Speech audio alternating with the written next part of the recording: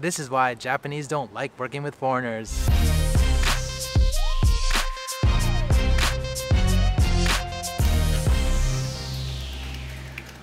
So many foreigners misunderstand Japanese work culture.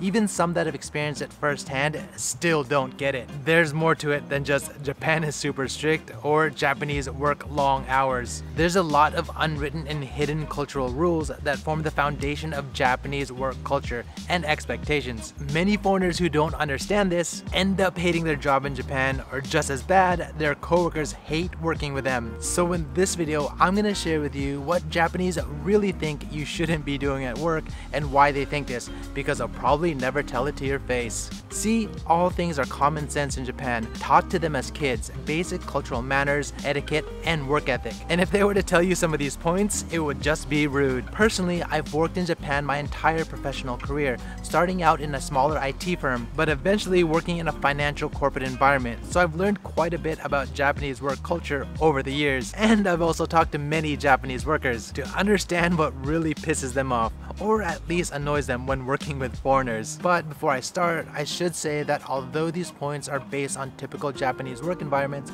not all Japanese people and companies are like this. Some are more westernized, while others, believe it or not, are even more strict. If you're planning to work in Japan though, it's a good start to not expect the same work culture as your home country, especially if you have an entitled mindset. I deserve this, I'm not gonna do that. If you're one of those, it's gonna be a long day at work for you in Japan. Anyway, I'll let you be the judge on what you agree with and disagree with, and if you can work in Japan. Alright, let's get to work. Number 1, don't overpromise and underdeliver. In Japan, there's a beauty in being humble and to understate one's abilities, which might be quite the opposite to many Western tendencies. This starts with a resume. When foreigners overstate their skill level, whether it be a technical skill for say software proficiency or saying that they have business level Japanese when it's actually at a much lower level, thinking selfishly that this is what they need to do in order to get the job. And when they get to work on the first day, they're expected to read business level documents but are unable to, or if they can, it's at an uncomfortably slow pace. It's quite a letdown to the team, who was expecting that their new teammate would be able to share their current workload, but rather this person is now a liability to the team, which may even foster coworker distrust and resentment. See, Japanese are taught to be humble from a young age and generally have a distaste for self-centered coworkers. It's normal for them to state less than they can actually do, but in turn, if they say they can do something, it's expected that they'll be amazing at it. So from the start, it's best not to lie to your Japanese teammates. Be humble and honest with your abilities. Number 2,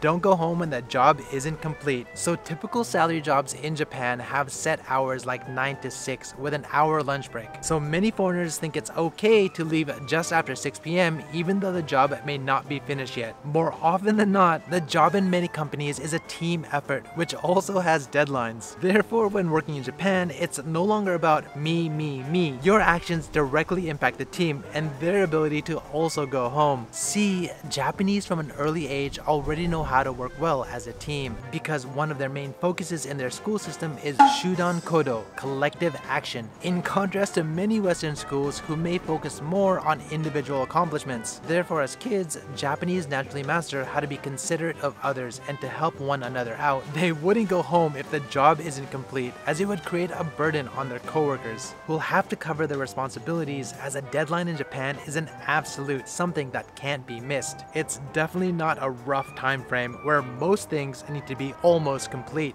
This is one of the reasons why in a Japanese workplace they have a commonly understood phrase, Renso, which stands for Hokoku, Renraku, and Sodan, which means report, communicate, and consult. In other words, there's an unwritten expectation of a continual communication loop with Japanese team members and managers, which helps ensure that everyone knows how you're doing on your tasks, if you have any issues, and if other coworkers need to help you finish. This even applies to little things like going home when Japanese announce before they leave, "Osaki ni shitsurei shimasu." Please excuse me because I'm going home before you. So if you're working in Japan and don't know this already, some of your coworkers may already dislike working with you. Oh, and one more tip, you're not going to win any points with your team if you continue to ask them, When do you think we're gonna finish? Number 3, don't submit work that's poorly done. This one kind of connects to the previous point, especially if you're trying to go home at a certain time. In general, submitting subpar work is not gonna cut it in Japan. Sometimes even submitting average work is not gonna cut it depending on the job. If it doesn't meet the task requirements, it's likely gonna burden your other coworkers, as they need to fix your poor work, which can likely delay the team's schedule, making the company look bad. This is true whether you're submitting a report or even washing dishes at a sushi restaurant. Everything must be done at high quality and on time. Japanese already understand this without having to be told. And in this case, where an individual is performing poorly compared to their coworkers, they will already have enough humility to recognize their shortcomings and work on their own time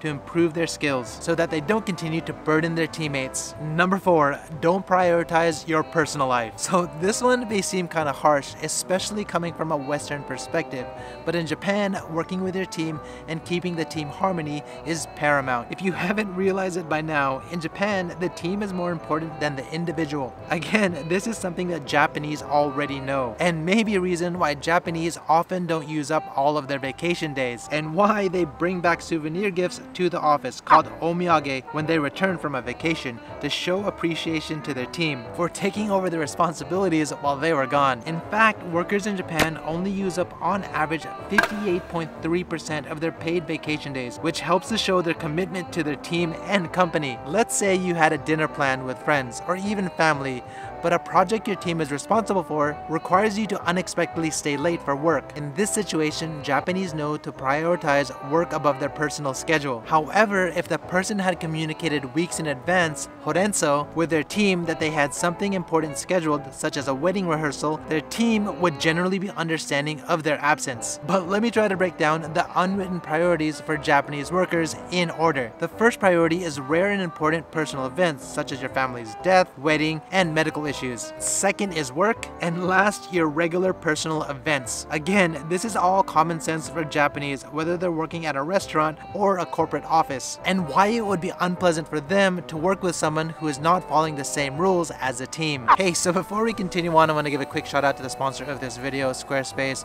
If y'all don't already know, Squarespace is the #1 way to build your online presence. In fact, I use Squarespace for my website, Tokyo Zebra. Here are just some of the reasons why I love using Squarespace so much. Now with Fluid Engine, their next generation website design system, it helps anyone unlock their creativity with reimagined drag and drop technology for desktop or mobile. And start with the professional website templates, but then customize it like I did for my website to fit your own needs. Check out my homepage, it shows my latest video for both my channels. If you want to sell products online, physical, digital, or service products, Squarespace has you covered. Sell custom merch? Squarespace has you covered. Want to accept online appointments? Guess what? Squarespace also has you covered. So there you go to squarespace.com today for your free trial, and when you're ready to launch, go to squarespace.com/Paolo from Tokyo and get 10% off your first domain or website. Number 5, don't ignore emails or messages. Communication, communication, communication. This is another basic and unwritten Japanese business manner that they all know. You must respond to emails from your clients and managers promptly. It's a show of respect as well as confirmation that you read their email. For example, when you receive an email from a client or manager asking you to do something like check a document, it's expected that you'll quickly reply to them, usually in the same day and no later than 24 hours, with a confirmation email such as I was able to open the file, or I'll check it and get back to you as soon as possible. This also applies to text messages. Although there are auto read receipts, a Japanese person knows to confirm each message with a reply text. Otherwise, leaving it without a reply would be a sign of disrespect. Number 6, don't chat on your phone or go on social media while at work. It's simple. Japanese also have the common understanding without having to be told not to use work hours to attend to personal matters. Again, it goes back to being fair to your coworkers. If no one on the team is doing it and you're doing it, it disrupts the team morale. Japanese would deem this selfish and entitled behavior, and it would definitely annoy them. In fact, many Japanese don't even carry their personal phone during work hours, as they know they're not supposed to be looking at it anyway. Well, what about emergency calls, a foreigner may say? Simple answer, in Japan, emergency calls should go through the workplace. Number 7, don't leave a mess. This is just basic manners in Japan, not only the workplace but in everyday life. It's to avoid inconveniencing others, as Japanese children are taught not to give trouble to others, known as meiwaku o kakenai, which leaving a mess does, as it results in your coworkers having to clean up after you. For example, something as simple as splashing water all over the bathroom sink or leaving brush hair in the bathroom. Yes, there may be cleaning staff who come the next morning, but that means coworkers will have to deal with that mess throughout the day. So someone from the team will usually clean it up, even though it wasn't them who made the mess. In fact, in some more traditional Japanese companies, employees clean their own office before they start, and even when they finish. No doubt, leaving a mess is a quick and easy way to make enemies in the Japanese workplace. Number 8. Don't be late for meetings. In fact, don't be late for anything, whether it be for work or deadlines, even if for only 1 minute. It's just common sense in Japan to respect other people's time. It may not be a big thing in your home country, but it is in Japan. See, Japanese kids are taught in school to be 5 minutes early for everything. It's called gofun mae kodo. Basically, you're supposed to start exactly on time and not start preparing at the start time. It's the difference between arriving to work on time and being ready to work at the start time. Also, Japanese know that when meeting a client or going for a job interview, it's typical Japanese business manner to arrive early and wait at the front and notify them just a minute before the time that they arrive. Not earlier, not later. Simply put, being late is disrespectful and in some cases may lead to losing your client or even your job. I'm getting bit too many mosquitoes here. Gotta move to the next spot. Okay, look, I got all of these mosquito bites right here. Anyways, number 9. Don't order a different drink. Let me explain, especially for those who have a special diet. In Japan, it's basic and unwritten manner to not inconvenience others. So if you're in a situation, for example, where you're attending a client meeting with 3 other coworkers and you're offered a coffee and all your coworkers graciously accept, and even though you don't drink coffee, it's best not to order something different like decaf coffee or sparkling water. Simply say no thank you or accept it and put it aside. Ordering a separate drink would just inconvenience the person preparing the drinks, forcing them to make a different one, but it may also embarrass your coworkers to be with someone who's inconsiderate to their host. And the same thing goes for company lunches or dinners. Japanese are masters at reading the room. Unless otherwise specified by the manager or boss, coworkers are probably going to order similar dishes and within the same price range. They're definitely not ordering the most expensive item, and they're not gonna order dessert if no one else is. And number 10, don't push the boundaries. Now this one brings us back full circle. If you're working in Japan,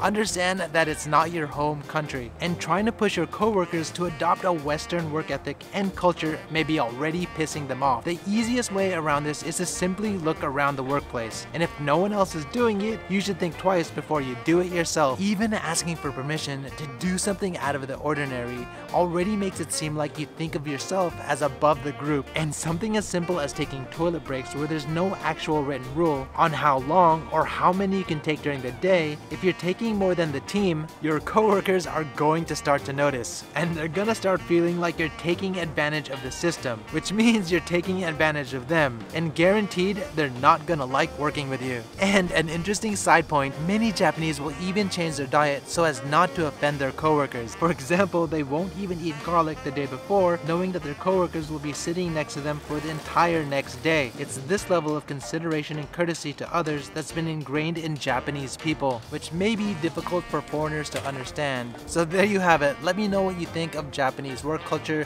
which points you agree with, which ones you don't, and if you yourself think you could work in Japan. Like always, if you like this video, help me out and hit that like button. If you guys want to help support the channel, check out the merch as well as my Paolo from Tokyo hot sauce. And if you guys want to see more videos like this or anything related to Japan, hit that subscribe button and the bell button. I'll catch you guys in the next one.